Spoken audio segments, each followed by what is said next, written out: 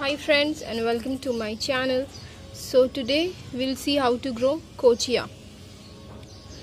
Kochia is a kind of type of grass which turns red when winter comes. So again it is very easy to grow kochia and good for beginners.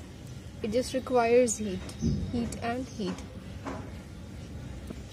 तो आप कोचिया को बड़े ही आसानी से grow कर सकती है। आप देख सकते हैं मैंने 3-4 दिन पहले इसे भी लगाया था और ये अब निकल चुके हैं। ये बहुत ही छोटे हैं, मैं आपको जूम करके दिखाती हूँ। पता नहीं आप देख सकते हैं कि नहीं। I don't know if you will be able to सी और नॉट।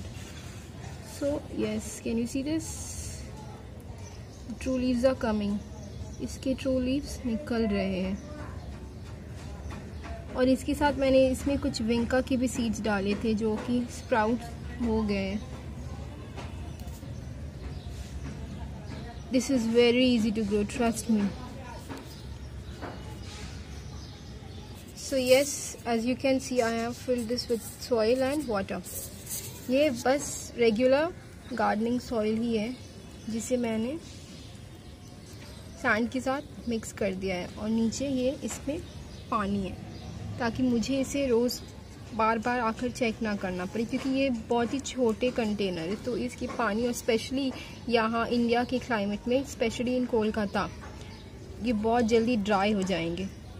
तो मेरे पास इतनी टाइम नहीं कि मैं इसे बार बार आकर टेरेस पर चेक करूँ, तो मैंने इसे पानी में ही रख दिया है, क्योंकि इसे जब भी पानी की ज़रूरत पड़ेगी ये अपने आप नीचे से ले लेंगी।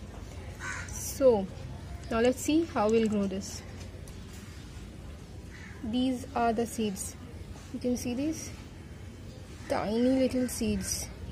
ये है कोचिया के seeds। बहुत ही छोटी और बारीक है, आप देख सकते हैं।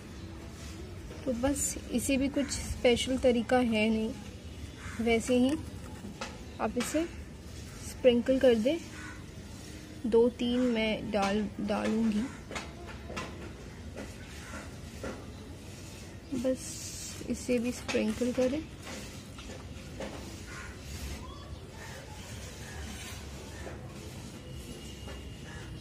और ये बस निकल ही आते हैं। बड़े ही इजी है इसे ग्रो करना। And then just cover this up, sprinkle little soil over it.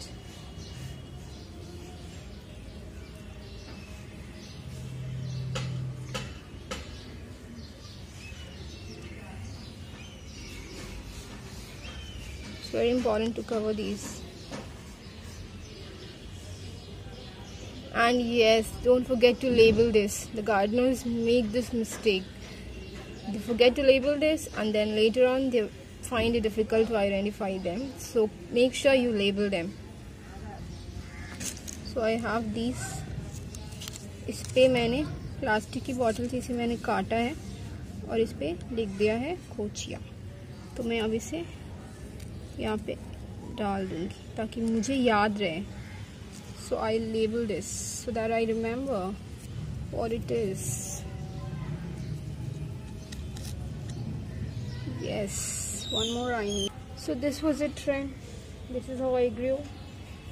I'll show you my update after 2 to 3 days, so stay tuned.